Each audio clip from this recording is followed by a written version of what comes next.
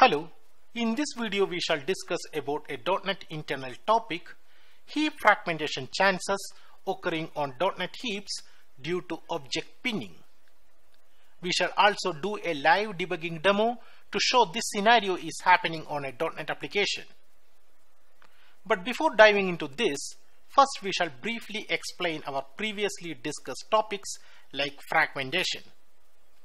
Previously, we discussed about the fragmentation chances occurring on large object heap regions. This is because objects on these regions have fixed addresses in nature. So, once GC picks the unreferred object from LOH, free spaces can occur, but the remaining object cannot readjust to these free spaces because they are having fixed addresses. This can cause heap fragmentation. Actually, the same scenario holds good for pinned object. Once an object is been pinned, the object will stay at its fixed memory location. The scenario is more serious here in the case of SOH because pinning can cause SOH heap fragmentation. We know that generational heaps will compact after the GC. Pinning will obstruct this compactment. Let's see a pictorial representation. This is Gen 0 before GC and object 3 is been pinned. Consider GC happened. It picks 1, 2, 4, 5 object, but it cannot pick the third object because it is pinned. Since it is been pinned, GC cannot compact beyond this point so that it is not able to collect these free regions. So heap fragmentation is happening on generation 0. Now let's think about how to avoid the fragmentation chances due to object pinning. The remedy is the programmer should unpin the object once its pinning usage has been completed so that the next GC can pick them. Now let's look into a related code snippet. After that we will do a live debugging session to show the fragmentation chances occurring using object pinning. This snippet we have discussed in our previous session. A pet dog object has been created and it has been associated with a pinned handle.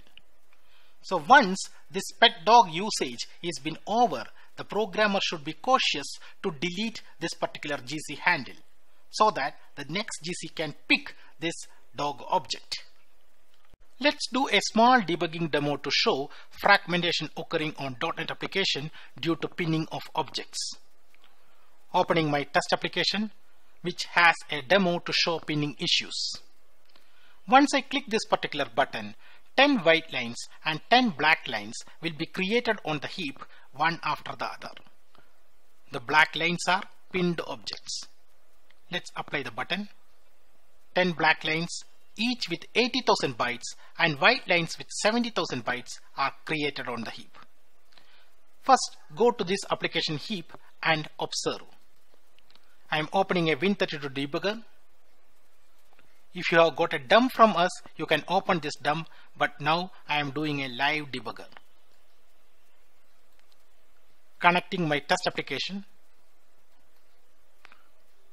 Application is being connected with the debugger. The first thing, now I have to load a DLL SOS. This we have explained many times, but SOS DLL contains .NET debugging commands, so it is a preliminary step to load this DLL for debugging a .NET application in WinDBG. DLL loaded.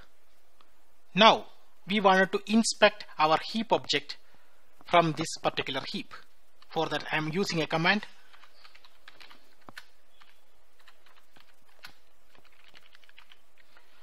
This command will print all the heap object with size more than 10,000 byte.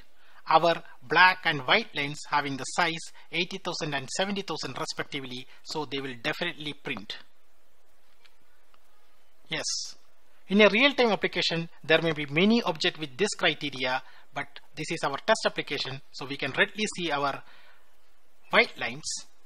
This is black line 80,000 byte followed by a white line. So these objects are placed one after the other on the heap. Actually, this is a before GC condition. A garbage collection has not entered to this generation heap. We wanted to see what will happen when a GC comes to this heap. Let's go to the application. But before that, we will inspect what is the size of this heap, right? That is also we will do that. Heap stat. What is the size of the Gen 0 heap? This much. Because we have 20 large object in this Gen 0 heap. I mean, not large as large object criteria, but still large, right?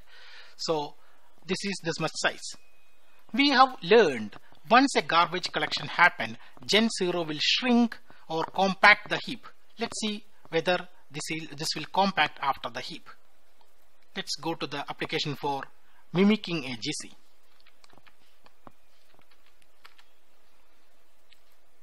Here, first I am clearing, unreferring these objects. Then only the GC can collect them, right? Cleared lines. But black lines will be existing because they were pinned objects. Okay? So, now I will force a GC. Then unreferred object will be picked. This kind of thing is not recommended in application, but for our demo I want to force a GC. So I am doing that. So since GC has happened, something would have been happened on the heap. Let's observe that again. Debug break. Doing the same command. Dump heap. We wanted to see whether the objects are picked. Yes. GC could pick all the white lines. The black lines are still existing because they were pinned handles. But the most important thing what we are observing here that even though the white lines got picked, they become free spaces. This is nothing but fragmentation. So fragmentation is occurring on the Gen 0 heap. Right? Now let's see what is the size of this particular heap. Heap stat. Gen 0 heap is this much. Yeah, it has been able to shrink something. 21 lakhs something, but it became 18, but not compacted much. This is because the GC couldn't compact the Gen 0 heap beyond this point, because this is a pinned object which is restricting GC to compact further. So that's why all these heap, free spaces are existing, right? Now let's release this particular pinned handles. Then observe what would be the Gen 0 size. For that I have to do again go back to the application. I am clearing the lines with free handles. I am doing a handle free, GC handle free here in this code. Now I am forcing a GC again. According to us, even the pinned handles will get deleted because we have already freed their handles, then did a GC. Let's observe. Connect back again. Now let's do a dump heap. No object with criteria of 10,000. That means all the black lines which were unpinned got picked by GC. Since all the pinned objects picked, GC could free all the memory. Not even free spaces now, right? Now, let's see what is the size of this particular Gen 0.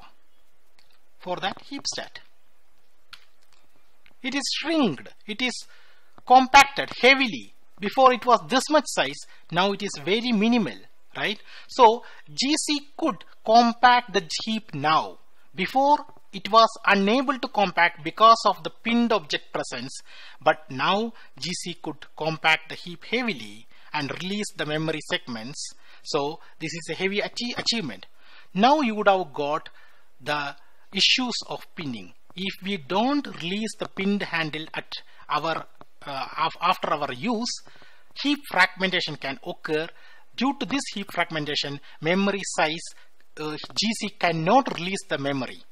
Right? This is a big issue. So it is our advice to the programmers that when they do programming with the pinned handles, once the requirement got over, they have to unpin. Then it will help GC to pick clear the objects and release more memory spaces. Hope you have understood this particular video. We request our users to subscribe to our videos. We will come back with more .NET internal videos with practical sessions. Thank you.